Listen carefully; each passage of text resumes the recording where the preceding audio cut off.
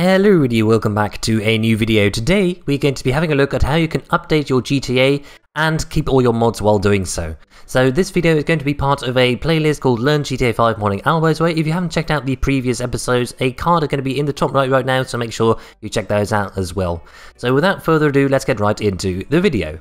So remember, if you followed my video on how to prepare for GTA updates and revert your GTA version, you added a rule in your firewall. So if we want to actually update our GTA, we're going to have to disable that rule. So what we can do is you can go over, right click our start button and go over to control panel. And then we're going to go over to Windows Firewall, Advanced Settings, and About Rules. And we can right click this and disable the GTA5 launcher block rule that we created in the previous episode. If you didn't create this, you won't have to worry about that at all. So once we've done that, we can go back over to our Grand Theft Auto 5 directory. And what we can then simply do is we can update our GTA 5. So a number of ways you can do this. If you're on Steam, you're going to have to go into your Steam and right-click GTA 5, Properties, and then verify your game files if it doesn't update automatically. And for retail, you can quite simply hit play GTA5.exe and it is going to update. So because I'm on the retail version of GTA, I'm going to quite simply hit play GTA5.exe and it's going to launch this and it's going to update itself to the latest version. So once that is all completed, I'm going to be cutting over to you. As you can see, it's now loading and it's going to come up with the update bar very shortly. So once this is all finished, I'm going to be cutting back over to you and we'll continue the tutorial.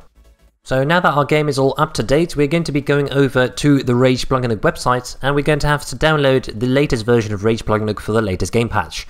So we can quite simply open our browser. So we're going to go over to the download section of RAGEPluginHook.net, a link for this is also going to be down in the description. And we are going to be downloading the latest version of RAGEPluginHook that is going to be supporting the latest game patch with a version number that will be listed at the top. Obviously for me now that is 1032, and for you that might be something different depending on where you're actually watching this. So we're going to simply download the latest version that is at the top right now. And we're going to save it in a new folder called RAGEPluginHook, like that. And I'm just going to put it in there, and all the versions of RAGEPluginHook I'm going to be saving in there for the future. So I'm going to hit save, and then we're going to open that using WinRAR, and we're going to extract it into that folder. And once that is all extracted, you can see this is now the latest RAGEPluginHook 0.52 folder. We are going to select all of these files using Ctrl A on the keyboard. So hit Ctrl A or select all the files, then we're going to hit Ctrl C on the keyboard, or you can right click and select copy. And then we're going to go back over to our Grand Theft Auto 5 folder. And we are going to hit Ctrl V on the keyboard or select paste. And you're going to replace all the files in the destination. So make sure you hit replace. And now we're going to be on the latest RAGEPluginHook version. As you can see, if we hover over RAGEPluginHook.exe, we'll see that that is now version 0.52. So now we have updated our RAGEPluginHook.exe and we have updated our game. Now, if you haven't installed anything with OpenIV before, you will now be finished and you'll be able to play your game.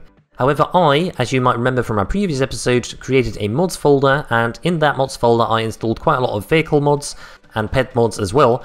So because I'm now on a new version of GTA, I'm going to have to update some of the files that are contained in this mods folder. So what we're going to do is we are going to be opening OpenIV. And we're going to go over and select Grand Theft Auto 5 on Windows, and we're just going to wait for that to start up. So once we've started up our Grand Theft Auto 5 in OpenIV, we are going to have to go over into our mods folder, and then update folder. And the file that is going to be updated to the default for the latest version of GTA, which needs to be done for every new version of GTA, is the update.rpf file inside the update folder. So we are going to have to create some backups of the files we edited in the update.rpf to ensure that we don't have to do that all again once we do replace the update.rpf we have now with the one for the new GTA version. So we're going to go over into update.rpf common data, and the files we're going to want to back up are going to be the handling.meta file and the levels, GTA5 and vehicles.meta file. Now remember that we also install a few other mods in here. The visual settings for Make Visuals Great Again are also installed inside of this location. However, that is quite simply a simple OIV installation, so I'm not going to worry about backing those files up because I can really easily just run that OIV again and it'll all be installed successfully back into the new version of update.rpf later. So the only files you're going to want to back up are handling.meta and vehicles.meta. And another file that you probably changed if you followed my previous episodes is the gameconfig.xml file. However, the gameconfig.xml file changes with every GTA 5 update. So if you do update your game, you're going to have to wait until your download page updates a new gameconfig.xml for your new version of GTA. So you can't back this file up and simply put it back in, because that is not going to work. So what we're going to do is we're going to back up our vehicles.meta and handling.meta files. So what we're going to do is we're going to create a new folder called backup inside of our GTA 5 mods downloads folder. And in this folder, we are going to be dragging the handling.meta and vehicles.meta files. So you can quite simply do that by dragging and dropping handling.meta into here, and then going to levels, GTA 5, and dragging and dropping vehicles.meta into here as well. And once that is done, we have created a sufficient backup for our update.rpf/common/data folder. Now what you're going to want to do is make sure you're inside of this folder, update.rpf common data, inside your mods folder, in OpenIV, and then you're going to hit edit mode. You're going to hit yes, and as you can see, it's going to say Grand Theft Auto 5 title update. You have an outdated version of update.rpf in your mods folder, and you need to copy the new version into your mods folder, otherwise your game will crash. So what we're going to hit is we're going to select copy new version to mods folder. That is going to restore the current update.rpf file with the default one for the new game version. We're going to hit that. Make sure you've updated all the required files before you do this. You're going to hit yes. And as you can see, now our update.rpf common data has been updated for the latest version of GTA, and it also now is completely back to default. So what you're going to have to do now to restore these backups is quite simply drag and drop these back over into there, like that, and then levels, GTA 5, and drag and drop the vehicles.meta back into there as well, and all your edits to those files will be preserved. Now obviously, if you want your visual mods back, you can quite simply install your visual mods like Make Visuals Great Again in the same way as you did before. Quite simply, follow my tutorial video on how you can install visual mods and reinstall the OIV package. Now, if you followed my tutorials on my modding DLC pack 5, you also need a new version of the gameconfig.xml. So all you can quite simply do is you can go over to the link outlined in the modding DLC pack 5, which is going to be up over here. So we can go over to the modding DLC pack 5 download readme, and then we scroll down just a little bit over to the requirements, and there we can see if we are on a GTA 5 version other than the one listed up over here, you must download a custom gameconfig.xml, and these are included in this download. So we can go over to this link, we can quite simply click that, and once that does load, you can check if your game version is already supported. All the game versions are already included in this download. So what we do is we quite simply hit the download button, and we wait for that to download, and then we go and save this over inside let's save it inside our vehicles folder, because it is to do with vehicles, and we save it up over here, the game config download. We open it with WinRAR, and we extract it. So once that is all downloaded, you're going to have to look for your gameconfig.xml for your current game version. Now, if you're not sure which game version you're on, again, you can quite simply check that by going over, mousing over GTA5.exe and checking for the file version. As you can see, that is 1.0.1032.1, which is what we updated to. And we can look for that version up over here. So you can see that is going to be this folder. And I'm going to quite simply select the GTA base. This is the normal gameconfig.xml. And that is going to be this one.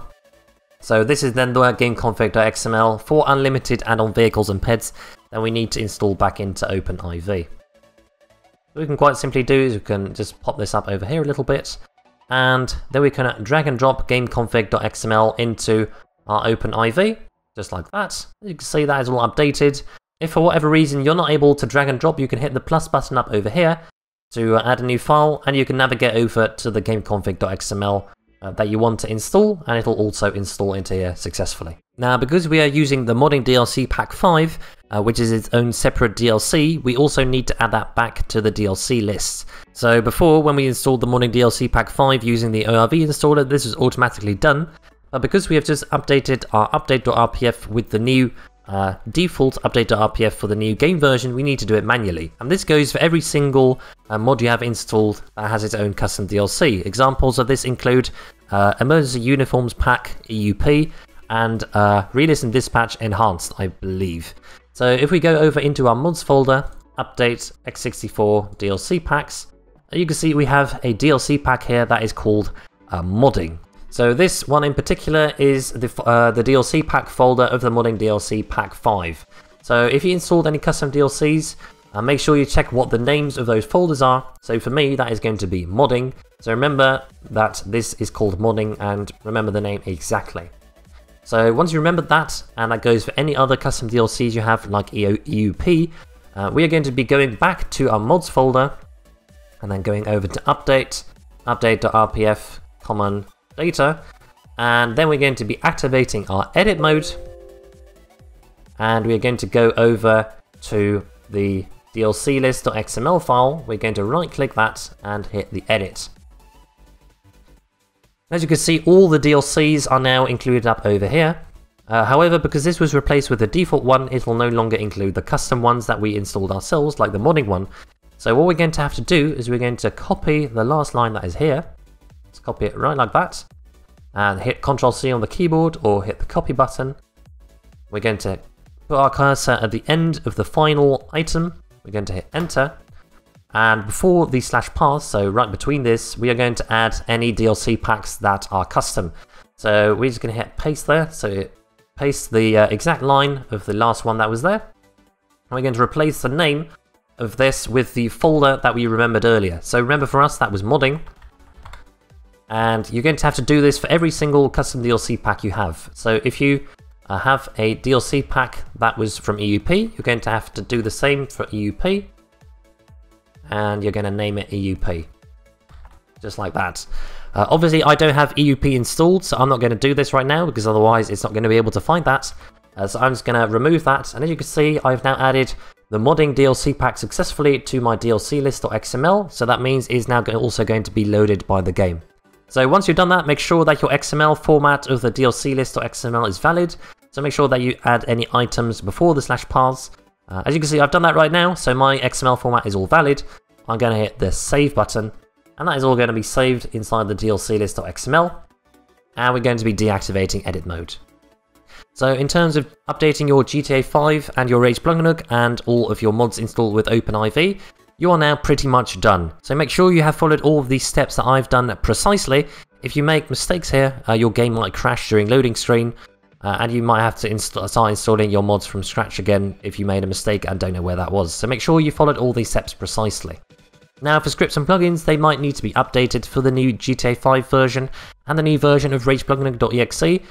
So make sure you check out the download pages of the plugins that you do have installed to see if there are any updates available, and then you can quite simply install all of those plugins as you were used to by replacing all the files that are already here. So keep that in mind, that some plugins might need updating for the new RAGEPluginHook and GTA5 versions.